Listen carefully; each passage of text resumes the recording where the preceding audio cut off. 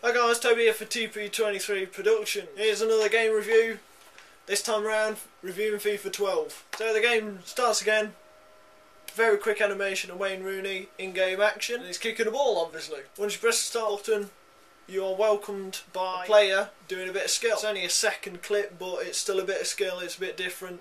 Pretty cool. My player happens to be a created character. This time around in FIFA 12, they got rid of the colour scheme and just kept a created player and simple menu at the bottom, and the player's doing a bit of skill. This I thought was a pretty nice touch really, instead of just a picture.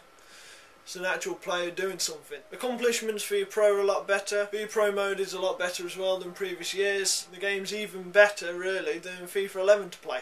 The songs still good.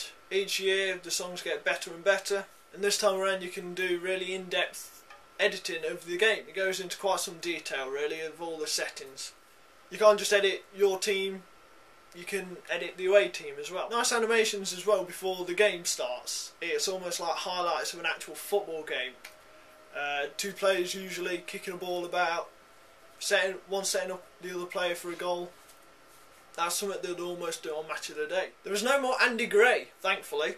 Personally, I think that's more of a positive rather than a negative to get rid of Andy Gray and his dodgy commentary. I've mentioned that the previous older games of FIFA, FIFA 10 was the best one. Well, FIFA 12 is very good. However, FIFA 13 is still the best football game out there. But FIFA 12 does give FIFA 13 a run for its money. So that was my very quick review of FIFA 12. If you can't quite afford FIFA 13 because it's still highly priced, then get FIFA 12. However, my copy is going to sit on the shelf and collect dust while I enjoy playing FIFA 13. So that was my quick review. Hope you enjoyed it. Thanks for watching.